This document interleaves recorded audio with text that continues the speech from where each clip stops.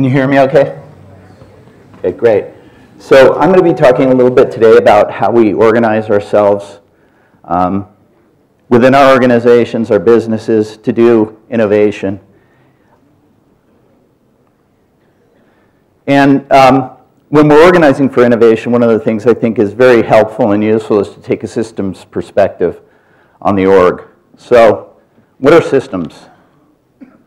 Systems are basically composed of semi-autonomous parts that look like they're functioning independently but are very interrelated. And structures that have a bunch of behaviors. And as we can see from this slide, there are many systems around us, from ecosystems to our own human systems, our cultural systems, and of course the business systems in which we work on a daily basis. So in terms of analyzing the systems we work in, it's very helpful to take both an inside-out and an outside-in perspective. So we think of perhaps our user experience teams in which we operate. They tend to be fairly self-functioning units, but we have a lot of interdependencies, of course. We don't just do design. There's a business context. There's profits must be made for the business to survive. There are business requirements. There are technological requirements, and many, many different requirements that impact how we can do user experience. So in terms of analyzing a system, very useful to take in both an inside-out and an outside-in perspective. So thinking about how does our group, our user experience teams, operate in this larger context, but also what are the forces from the outside that are impacting us, and how do they impact us, and how can we influence in both directions. And these words along the side here are when you look at the systems thinking literature, these are the words, the terms that keep coming up, thinking about boundaries, right? The boundaries between things, what's happening at the boundary points in a system, what frictions and synergies exist at those boundary points, what overlap and redundancies. And as you think through how your UX team operates in this organizational context, it allows you to think more systematically about how you want to do innovation. And I'll be talking a little bit later about considering our UX teams as innovation competency centers. Another thing that's very useful is when thinking systematically, including a lot of different perspectives, right? So if we're considering mountainous terrain as a project maybe we have to design for or plan for, if we include a geologist in our project, they're going to talk to us about mountains in a very different way than we might look at it if we were talking to a cartographer, or perhaps someone who actually had to live, perhaps fight, or do some type of activity in a cold mountainous terrain. Each of those people is going to bring a very different perspective, a more systematic, more holistic perspective that allows us to do innovation more effectively.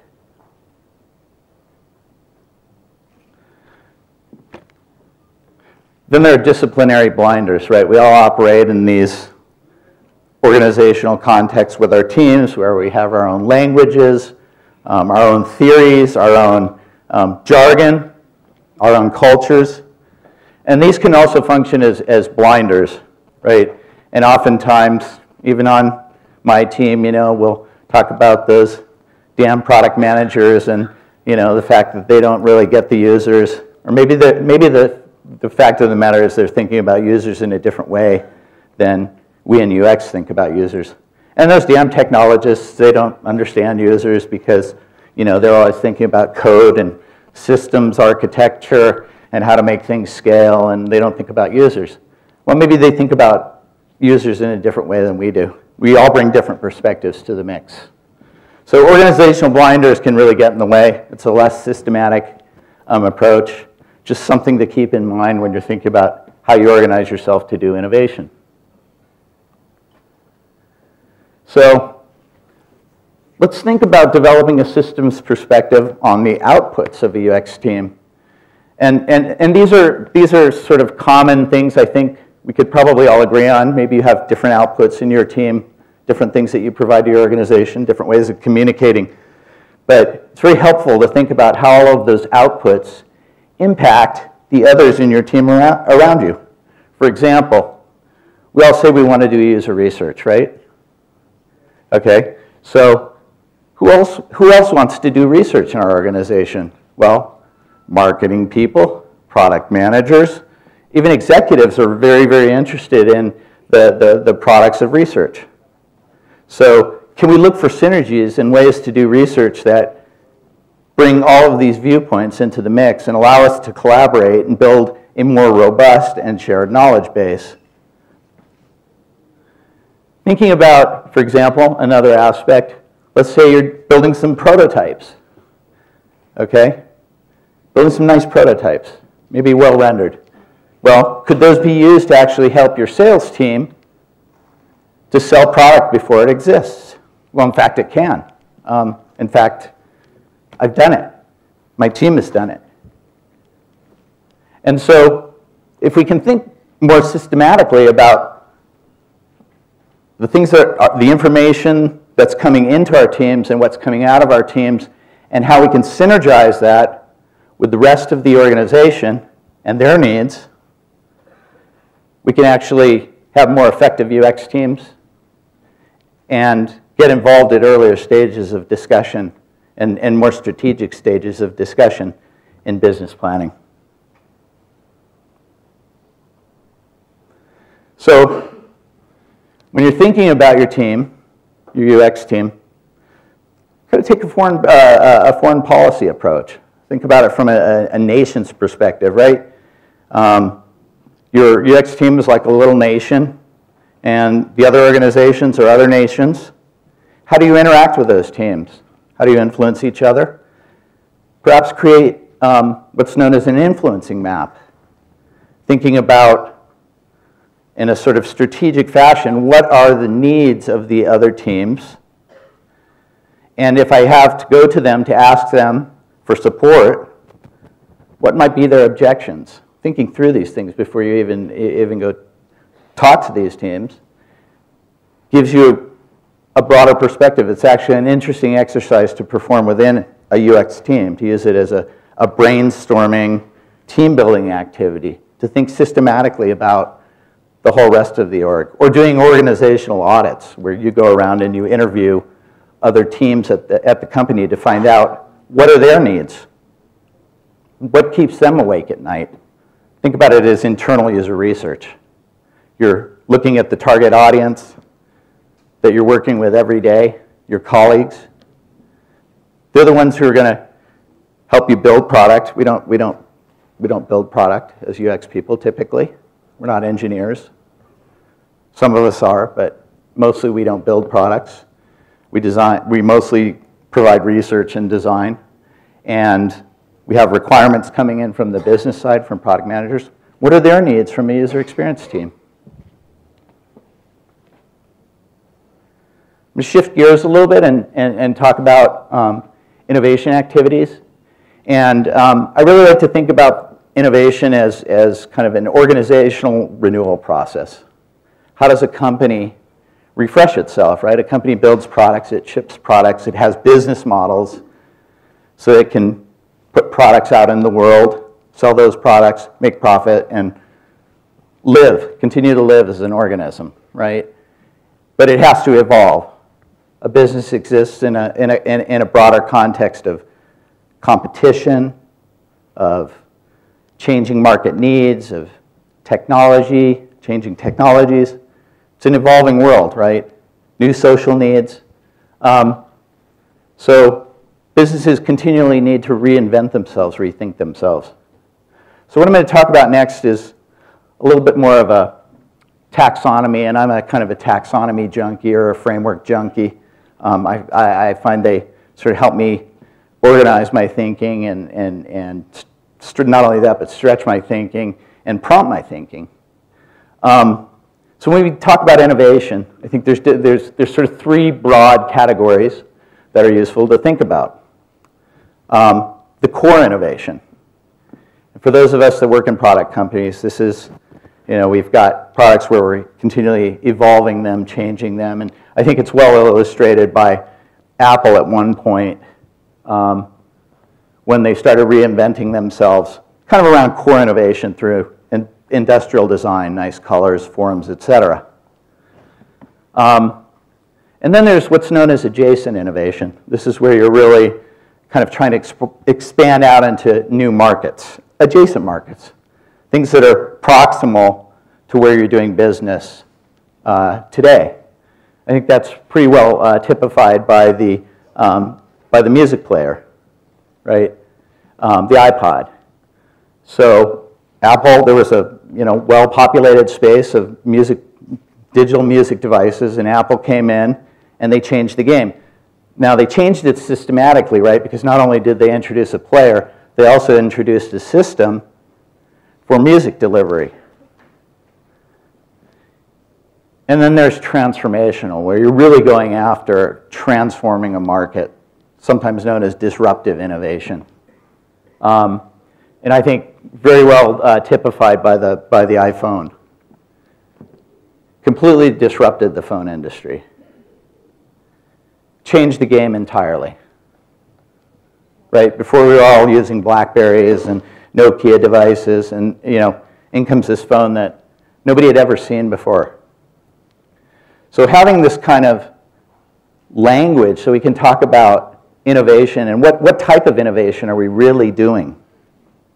Is it incremental, kind of the core stuff, or are we really going broad and trying to disrupt entire markets?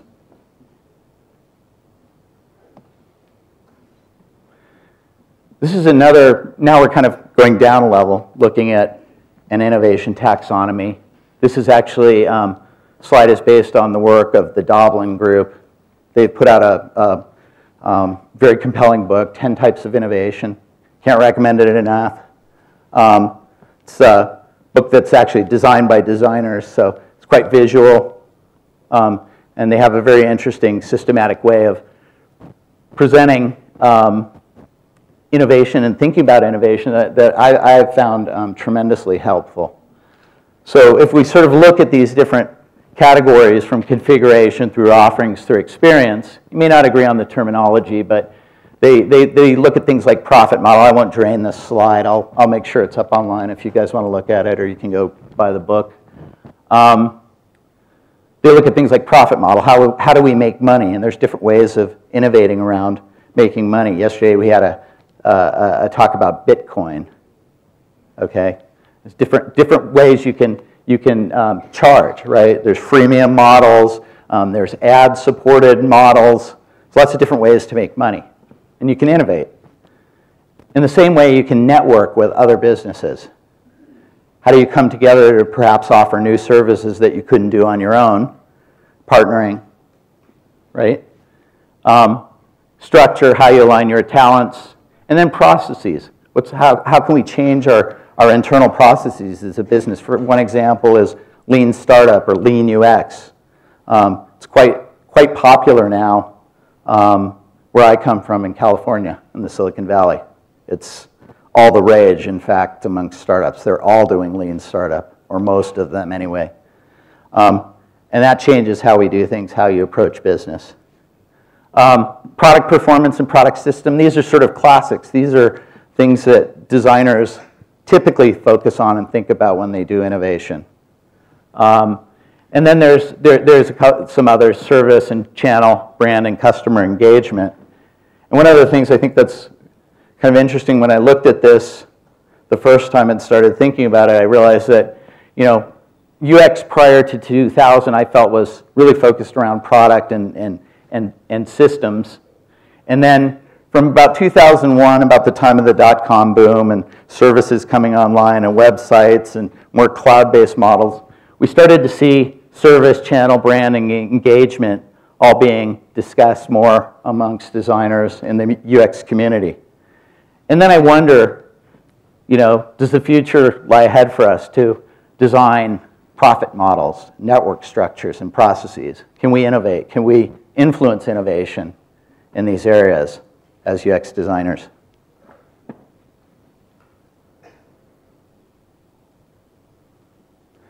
So, thinking about building an innovation culture, okay? It's not just going to happen unless you happen into a company where that's kind of their founding DNA, and they're all about innovation. You're probably not going to start over there, right, on the far right. Innovation sometimes enters, particularly larger organizations that have more established business models, as a foreign entity. And why is that? Well, because as a business does business, it builds supply chains, it builds ways of making money. They start out innovative, right? But then in order to do business, they lock down into certain systems, certain ways of functioning and operating. And in order to renew themselves, they have to disrupt. So sometimes they get stale. And so innovation comes as more of an outside entity. It's more sort of a part of or peripheral to the main organizational thrust. And then what we're trying to do when we innovate is to get innovation at the core of the organization and then ultimately push it out into basically the core function of the innovation so that it really operates at all levels of an organization. So I encourage you guys to think about your UX teams as innovation competency centers, right? It's at the core of what we do. We're all about innovation, whether it's core, adjacent, or transformational. That's what a UX team is doing. We're trying to renew the organizations we operate in. And as someone once said, the future is here, it's just unevenly distributed. You'll find the same thing with innovation within organizations, right? Organizations are hierarchical. You've got semi-autonomous units. They all function a bit differently. They all have their own different cultures, but they're interrelated. And so innovation may operate at different levels across the company, but ultimately it should be informed by feedback coming from your outside world, your customers, your users, whether you're a product, service, whatnot. So one thing I'd also like to encourage is this notion of using scenario-based design, but not considering single scenarios, but multiple scenarios. So what does that look like? If we think about where we are today and some future time that's out there, some plausible futures. Plausible, is it likely? Probably not, but we can imagine it, so it's plausible. But if things kind of keep going as they go, they're sort of evolving slowly, we'll get to what's a probable future, right? Unless we think about things more disruptively. And what I'd like to encourage you to do is to think more broadly about what are preferable futures, but not just one preferable future, because we can't really know what the future is. It's impossible to predict. It's dynamic. Things are always happening, right? Some pandemic, there'll be some sort of pandemic outbreak that changes the future. Who knows? I don't know. But when you're doing scenario-based planning, and I could teach a whole day tutorial on that. It's too deep a topic to go into here, but basically what you're doing is you're considering, brainstorming, what are the social, technological, environmental, economic, and competitive, political and competitive environments that may possibly constitute a future. And then developing scenarios and telling stories around these different possible scenarios. And you can use it as a way of planning for different outcomes that might happen in your businesses. Looks like I'm going to finish early, so maybe I'll catch us up a little. Or I could take a question or two. So again, I design thinking, I'm trained as a designer. It's what I've done my whole career. I'm all about experimentation, but not just experimentation in our design, but experimentation in our organizations and how we organize ourselves and how we interact, and looking at things as, looking at everything that we do as a set of experiments, right? And seeing what the outcomes are, and having that feedback loop to gauge, well, what's really happening in the system when I try this new initiative? Does it get traction? Does it fall flat? What happens, and how do I need to tweak and adjust whatever I'm doing, however I'm interacting, however my team is interacting, however I'm dealing with customers or not dealing with customers. Treat it as an experiment. Stay open, flexible, and what that allows you to do is to pivot as necessary.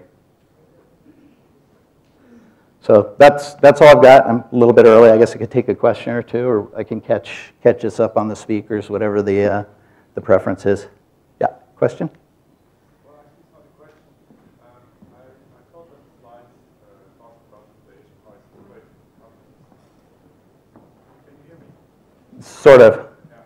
I said the slides that you have shown about the intervention of innovation within the company organization, the blue circles, the yellow and the gray circles. It's actually a very interesting slide. It defines as well, and it shows as well what design maturity in a company could be. Yes. It's parallel, actually. Yes. Actually, so that slide is heavily borrowed, if not stolen, from the Design Management Institute. So they use it to talk about design. I use it to talk about innovation.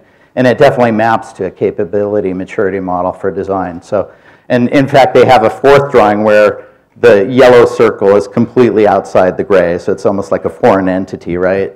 So you could even think of it as sort of like a virus invading a cell, right? It goes in and it sort of takes over the cell. It's kind of a nice diagram. I like it a lot. Questions? Okay, thank you.